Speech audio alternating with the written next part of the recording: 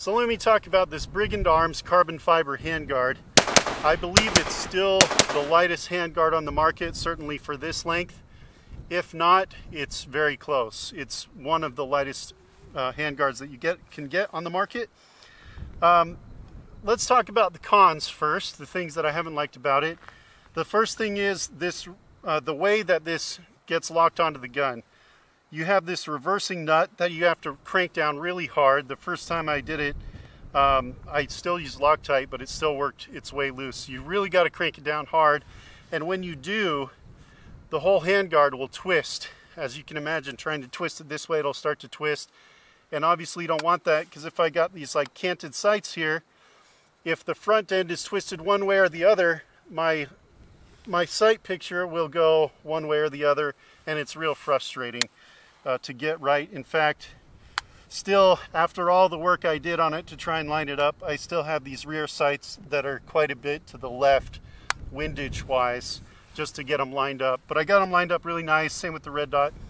So that's the first thing, is it's just really hard to twist. You really need two vices, one to hold the fore end and one to hold the receiver as you're tightening it down. And I used a ton of Loctite the second time around, and it's holding out really well now. The strength of it, I'm not going to talk about that because that is a pro. But the other con that I noticed that I really don't like is I was holding out front here, and after shooting, this wasn't while I was shooting, but I was just kind of feeling all along here, and I felt a little bit of pain in my thumb. I thought, what was that? It's because if you're pressed hard right here, you can get some of your skin to contact the top of the gas block there. And as you can imagine, after firing for a while, it gets really hot. So I did not notice that at all when I was firing it. But yeah, something to be aware of. Those are really only the two cons of this. The strength of it, I've never questioned. It's always been rock solid. The other thing, obviously the weight is another big reason that somebody's going to get this. The aesthetics are going to be huge. It's certainly a unique handguard, right? You don't see anything else like it on the market. But to me, apart from the weight, the thing I like the most about this handguard is you pick it up in the extreme cold, you pick it up in the extreme heat. It feels exactly the same as when I'm picking it up right now in normal temperatures. And it's because that carbon fiber plus whatever adhesives or fillers or whatever they're using as a composite for this, it just doesn't transfer heat very well at all, which is interesting. I thought carbon fiber was one of the best things to transfer heat out there.